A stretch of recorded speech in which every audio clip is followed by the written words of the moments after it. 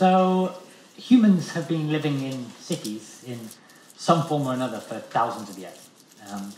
And you might think a lot's changed in that time. And indeed, if you compare, say, a modern metropolis to a Middle Ages fortress city, there are some pretty significant differences. But a surprising amount has remained constant as well. Both of these cities have houses and roads, they have places for social congregation and recreation, and they have public infrastructure like sewage systems. A lot stayed the same because the basic realities that define and constrain the way that humans cooperate and coexist haven't changed that much.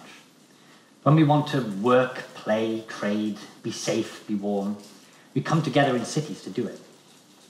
And as external circumstance has changed, the form of the city has adapted. So when the threat of marauding neighbouring city-states diminished, the walls came down around the fortress cities, and railway lines reached out, connecting the world together. But in essence, the city has remained a relatively crude and simplistic machine. Le Corbusier famously said that houses should be machines for living in.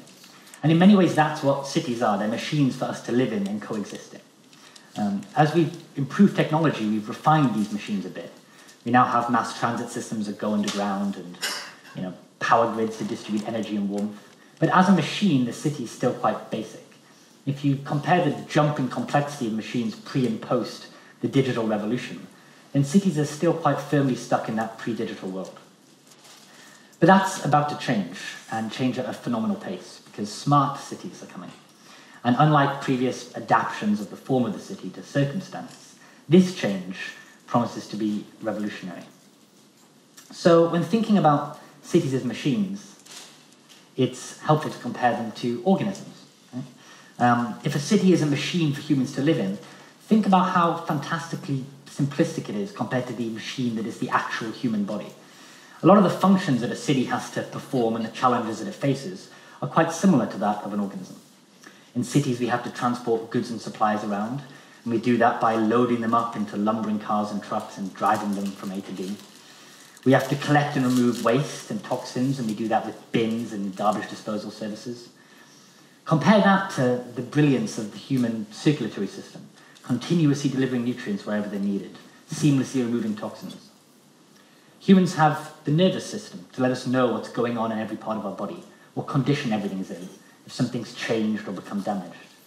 It's an informational system that gives us complete awareness and instant feedback about what's going on in our body. Compare that to the slow, laborious process of inspecting a city, going and peering into every nook and cranny, looking for signs of change or cracks, and writing reports and collecting them. So why aren't our cities better? Why aren't they more like organisms? Well, in many ways, it's the laws of physics, right? Cities are the way they are in a large part because we've been working within the confines of the physical world. Macroscopic objects are heavy and static, and they don't move themselves, they're not smart. So if you want to change their configuration, you have to go and pick them up and carry them yourself. Sound and light doesn't travel very easily through a city. Light doesn't go through brick walls, and cities are big. So it's not easy to know what's going on in every part of a city at any moment. We don't have access to that information the way the nervous system does in the body. Technology's helped a bit, but cities are still fundamentally a bunch of unconnected objects just sitting there obeying the laws of physics. The digital world is quite different, though. The most complex and sophisticated systems we've ever made aren't physical machines at all, they're virtual ones. A modern computer operating system is still not as advanced as the human body, but it's getting there. It's orders of magnitude more brilliant and impressive than any physical machine we've made. And that's because the rules are a bit different in the digital, the cyber world, right? You're not bound by the laws of physics in the same way. Digital information flows freely, it travels at the speed of light. Virtual objects can be created and destroyed in an instant, moved from A to B at will. The digital world is in many ways a blank canvas. It's a chance for us to make the world the way we want it to be, to write the rules from scratch. And that means that our virtual systems can be a lot more like organisms if we want them to be. The key is connectedness and availability of information. All the parts interconnected as a whole, intercommunicating, exchanging data and sensitive to their surroundings. In the digital world, nothing is opaque, everything flows. So how does this help us with cities? Well, things start to get interesting when we mix the physical and the virtual worlds together.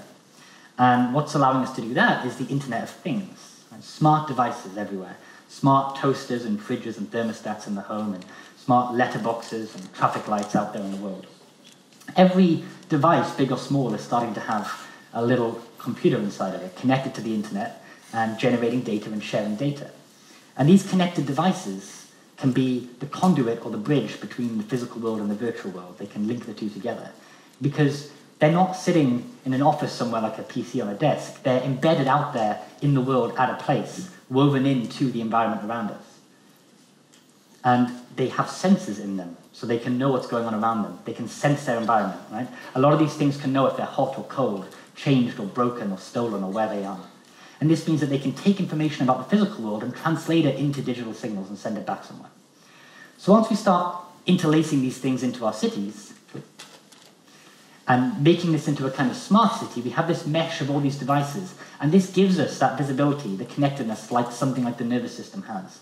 These can tell us what's happening in the city at every moment.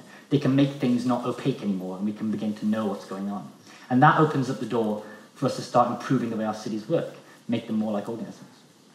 So I'm going to talk about one way in which we can improve them, and that's the area of security and threats. So both cities and organisms face threats, right, which are external factors that have the potential to disrupt normal operation and cause damage. And the key challenge with threat is detection. How do you know if something bad has happened, or is happening, or is about to happen? How do you spot a threat early before it's too late? It's difficult because cities can face a very wide range of threats. Critical infrastructure can be damaged or destroyed, power stations can overheat, bridges can collapse. Transport systems can be disrupted by obstacles falling on tracks, water supplies can become contaminated, natural disasters can strike at any time. Some of the threats that cities face are the results of deliberate human action and agency, like crime and terrorism, where someone intends to break things or cause harm. Others are the result of uncontrollable external influences, like the weather or disease. All have the potential to pose an existential challenge to the city. And the difficult thing is the novelty of these threats. There's so many ways that something can go wrong or break, either deliberately or accidentally, in a complex system like a city, that it's impossible to define all these different sources of risk in advance. To say this is where the threats will come from, this is how they'll unfold, this is how someone might attack us, this is what the threat will look like when it happens. You have to try and detect and look for something that you don't quite know what you're looking for, and that's a very difficult challenge. How do you try to find something if you don't know what you're looking for? Well, it's a difficult challenge, but it's not a new challenge. This is one that organisms have evolved to meet over millions of years. The human body faces threats every day, right, in the form of pathogens that are an external influence or factor that can cause damage and disruption and disease in the body. And the human body's had to develop a way to deal with these without having had to see them all before, right? There are novel strains of viruses and bacteria all the time. So the human body needs a way to be able to detect and recognize that it's under attack without necessarily knowing distinguishing features of the attacker or the source of threat. And the way that it does that is the innate immune system and its ability to know self and recognize not self. So what this means is that the human immune system has a great understanding and awareness of the normal bodily environment. It knows what normal looks like. It knows how to recognize itself. So when it's attacked and an external influence like a pathogen gets in, it's able to recognize this as alien, unwanted, unexpected, a potential threat. Not because it's seen it before necessarily or knows anything about it, but because it first knows itself really well, and then against that comparison basis, it can recognize this as not self, identify it as unwanted. So can we take inspiration from that? Can we do the same thing for our cities? Once they're smart and they have these devices woven into them, gathering data, can we make them a digital immune system that knows self? Well, we have all the data we need from these devices. We're collecting it. They're telling us what's going on in every part of the city at every moment. So we can just look at that data over time. We can use it to build up an understanding of what the day-to-day life of a city looks like, what normal activities are, what typical traffic patterns are, what typical water levels are, what the weather's normally like, how these vary overnight to day and the week to the weekend. This information gives us a pattern of life of what goes on in the city. And for a city, that pattern of life is the definition of self, right? So in the analogy or the metaphor with the immune system, for a city, self is normal behavior, the pattern of life, expected occurrences. Not self becomes unexpected behavior outside the normal pattern of life, potentially threatening. And once we have all this information in the digital world, we can build the systems we need to do this. It's just maths. We have the machine learning and the AI techniques that we need now to do this. We can feed all the data we're collecting to machine learning algorithms, and we can train them on that data to know what normal is, and then be able to score unusual things. It's basically probability theory. What you do is you score the probability of every sequence of events occurring. You say, based on what I've seen before, what I know to be normal for the city, would I expect this pattern of activity that's currently unfolding to happen? Is this low or high probability? Would this be normal in the day-to-day operations of the city? Or is this unexpected, unusual, outside the pattern of life? And if we can do that and spot these unusual behaviors, then we can start to detect threats that we haven't seen before and haven't been able to predict in advance.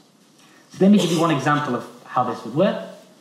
You have to think about the kind of scenarios where a sequence of small deviations that would be potentially unexpected can add up into a significant threat that you wouldn't be able to conceive of in advance, but which represents a deviation from normal all the way. So imagine something like there's been unusual traffic in some part of the city, maybe there were roadworks or an accident earlier in the day, and now we have chaos at an intersection, and a heavy goods vehicle like a truck has a near-miss collision and swerves off the road and hits the side of a bridge. And when it hits the bridge, it manages to rupture and damage a sewage pipe that's running under the road by the side, and this sewage pipe starts leaking, and it manages to leak sewage that infects the local water supply in the area. And now we have contaminated drinking water, and people start falling ill. You have a localized health problem. Sort of thing that's important to detect, but very hard because you wouldn't necessarily conceive of these sequence of events happening in that way. But every step along the way represents a change in the normal pattern of life of the city. It's a deviation from self, right? The initial traffic conditions that start the whole thing are anomalous. It's not normal. If we have sensors and smart devices in traffic lights and roads and cars learning and profiling and baselining the normal arrangement of traffic, then this will stand out as unexpected, low probability, not what we would normally expect the traffic to look like at that time of day. When the sewage pipe starts leaking, if we have smart pipes that are learning levels of sewage and sewage use in different parts of the city at different times, they're going to record a drop in the expected level of sewage. Something will have changed again. When the water composition changes, when it gets contaminated by the sewage, if we have smart taps that are analyzing water distribution, they can say something's off, it's not the same water composition as normal.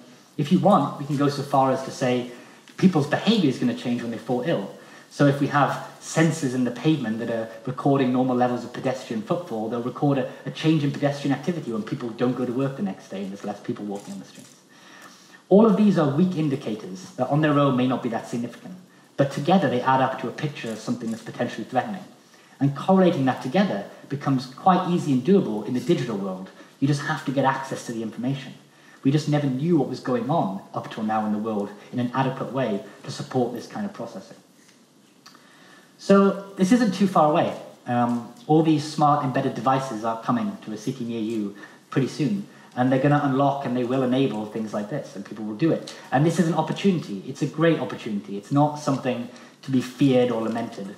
A lot of the rhetoric around smart cities often focuses on the potential ways in which they might introduce risk or make us less secure in terms of opening us up to cyber attack and things. And that's true. That's a real risk, and we have to take that seriously. But it's a challenge that we can meet head on. We can do that with human ingenuity and diligence and hard work. Right? We can make stronger encryption and better cyber defenses and superior software development practices. The digital world is ours to build from scratch, and it's up to us to make it not just safe, but far safer than the physical world ever was before. And as we begin to mix these two worlds together with the Internet of Things and embedding our computing devices out into the physical environment, then we can start to make the physical world safer than that ever was before. Thank you.